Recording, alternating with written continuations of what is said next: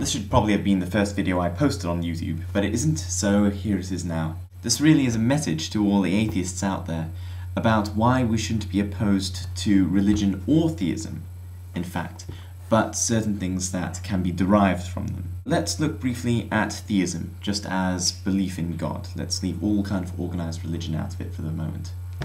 Now, what's the problem with theism? All theism is belief in an intelligent being that exists somehow outside the universe. That's all it is. What exactly are the problems with this?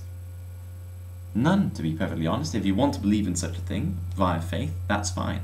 The only issue that any of us should have with theism is if this belief inspires a mistrust in science or a mistrust in reason. That's all that we should be worried about.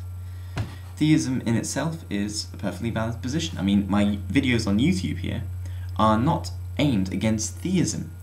My videos are trying to show that theism cannot be validated either logically or scientifically. That's all I'm trying to show. I'm not trying to rail against anyone's right to have faith. Once we've looked at theism, we've got religion. Religions are simply institutions built around theism. And what exactly is the problem with religion? I've heard many people argue, including, very prominent atheists such as Dawkins and Hitchens and all these other people, and not to mention the millions of people on YouTube, that religion itself is oppressive, it's wrong, it's controlling, it's all these things, and I would have to disagree. It's not religion that's the problem. And the problems that we see in society and why, there's so many outspoken atheists out there is not because of this existence of a religious institution based around a belief in God.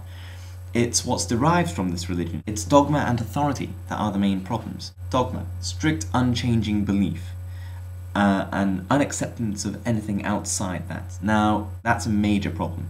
I do accept that religion does lead to a lot of dogma, but I wouldn't say that religion can't exist without dogma. Authority, people in high places in religious institutions misusing their power of authority, their ability to connect with a lot of people, to inspire them to do various things. Now, I think really this misuse of authority is actually part of dogma. If we manage to somehow abolish dogma in religion, it's possible. I mean, look at the Church of England, for example. It's dogma that leads to disparity between groups. It's dogma that tells people to do bad things in the name of their God. It's dogma that enables figures of authority to enforce stupid rules. It's only dogma that's the problem. If you take the dogma out of religion, what are you left with?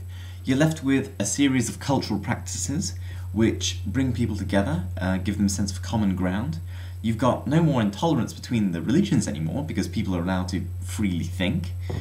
And what are you left with? You're essentially left with humanism, plus a lovely bit of culture, plus a belief in God.